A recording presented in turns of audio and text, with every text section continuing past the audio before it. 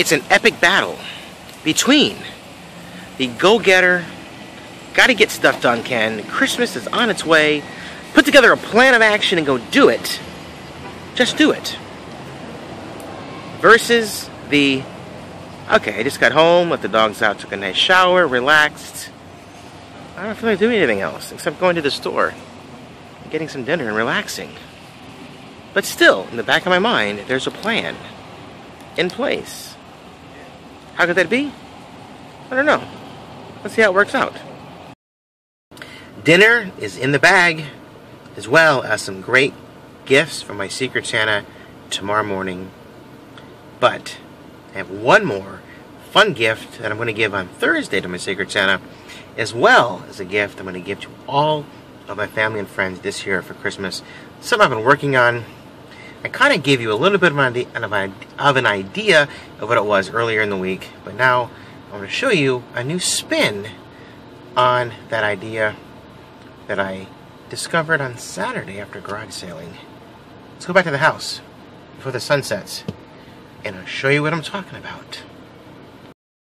And just like that, back in the workspace, building some Christmas trees. If you guys know me, around Halloween I post a lot of stuff about Halloween, and I love Halloween. And to me, the iconic symbol of Halloween is the jack-o'-lantern. A few of these guys, this guy here, not that guy, he's store-bought, but this big guy right here, I made him, and this clever guy right here, and a few others that are floating around the garage. But I love jack-o'-lanterns as the symbol of Halloween, and I think equally a Christmas tree is my favorite symbol of Christmas time. And somebody had this awesome idea of building these trees out of nuts and bolts.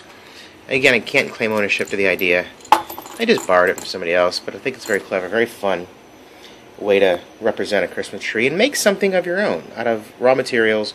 And then I mentioned I went to a garage sale on Saturday, and I picked up 2 or 3 big bags of old car parts, old bolts, and nuts and washers, and I came home and I built these guys. I think they're pretty cool. Very industrial, very different, not your traditional Christmas tree. But I had fun digging through an entire bag of old oily and rusty bolts and nuts and washers, piecing together something unique and something different. So that's what I'm working on right here with these guys. Now, I was planning on going to Michael's tonight or some other store to pick up some wire and some beads to string garland, because, you know, they look okay, but they need some garland. They need some dressing up. Then while I was sitting and doing that, I'm thinking about this. This is a pile of silver that I bought many years ago at a garage sale. And this is probably a third of what I have.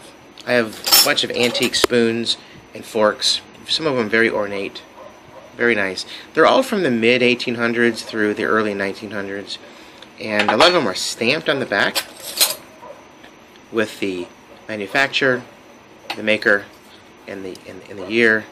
Some of them I can't really see from where you're sitting, I imagine, but kind of thinking about how I can repurpose these. I mean, that could be a Christmas tree if cleverly repurposed. I don't know. What do you guys think? That's what I'm doing, playing with materials, looking at ideas, playing with ideas, tinkering, if you will, and asking you guys for your thoughts. Any thoughts, suggestions? You have any of this? If you have any of this kind of stuff, I'd love to hear it. And I'll come back later in the week when these are done to show you how I'm going to present them also as Christmas gifts. Okie dokie? Alright. I'm going to finish the Christmas tunes over here. Let's see what's on the old record player.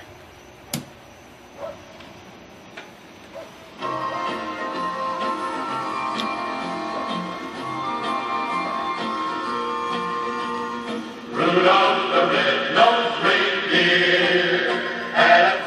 See you guys tomorrow. Thanks again for watching. Bye.